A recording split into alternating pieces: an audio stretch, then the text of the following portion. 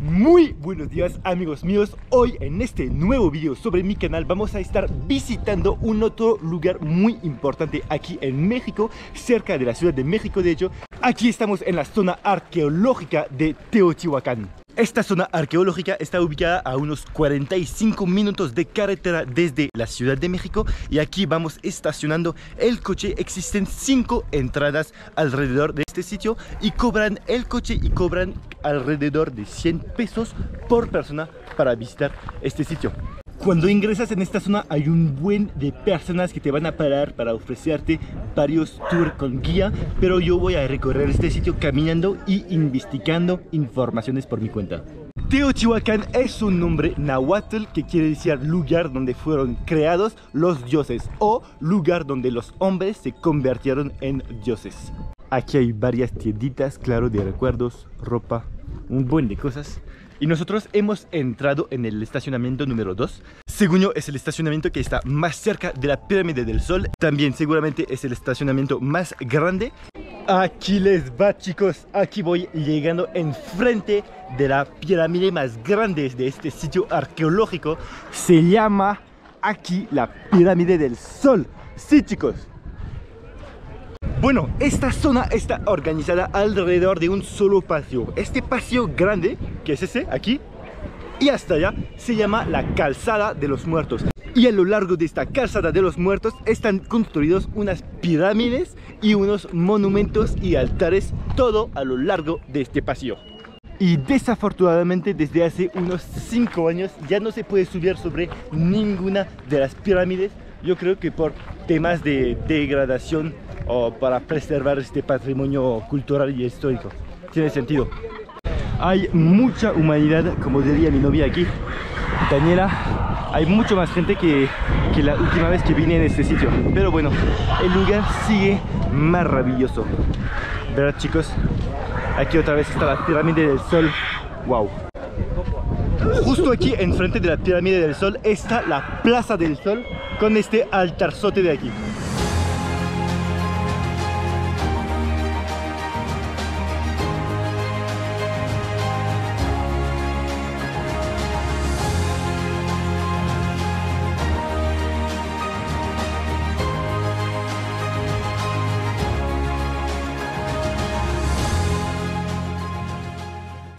Igual varios vendedores aquí sobre la Casa de los Muertos.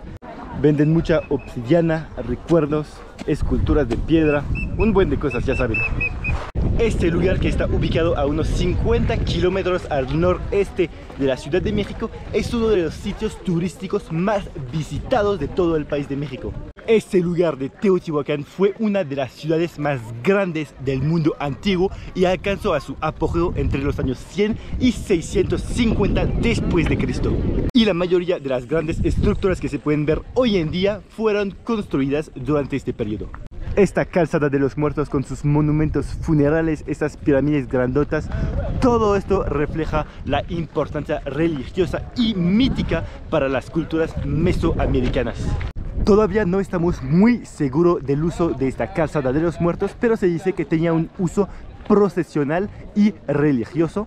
Todas estas estructuras funerarias aquí a lo largo de la Calzada de los Muertos están relacionados con rituales mortuarios. Aunque también se cree que pudo haber sido un espacio residencial y ceremonial. La distribución urbana de Teotihuacán muestra un avanzado grado de planificación urbana con calles rectas, plazas y zonas residenciales bien definidas. Es una planificación meticulosa y una organización social compleja. Aquí, chicos, vamos ingresando en el Palacio del Quetzalpapalotl. Este palacio ha sido excavado por los arqueólogos en la década de 1930. Este nombre náhuatl significa mariposa preciosa. Se cree que este palacio del Quetzalpapalotl fue una residencia para la élite gobernante de Teotihuacán y este palacio está ubicado muy cerca de la Pirámide de la Luna.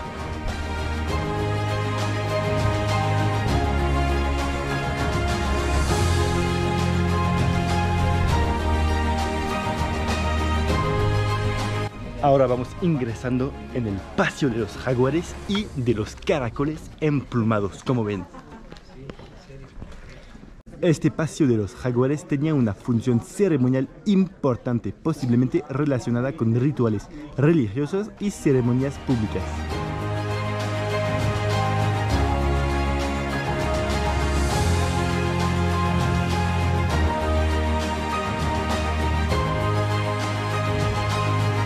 Las tienditas te venden playeras, recuerdos, comida, bebida.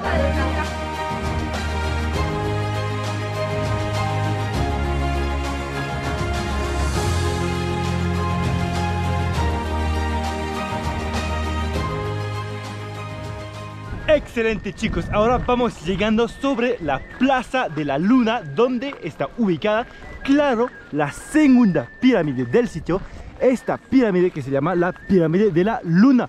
También aquí en el centro de esta Plaza de la Luna está un altar. No sé si tenga un nombre específico, pero aquí está.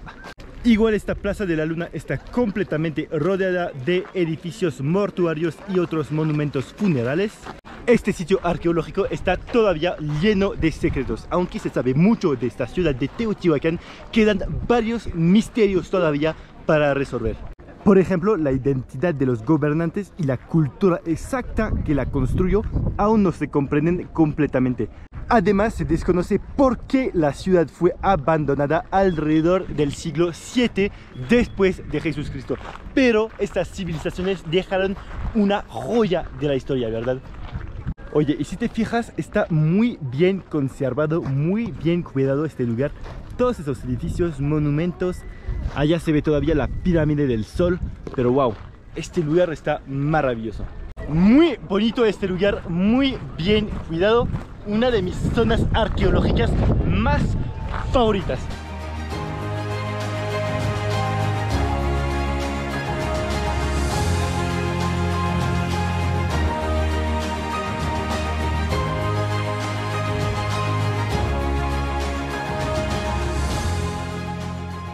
Aquí tenemos un mural de un felino muy bonito.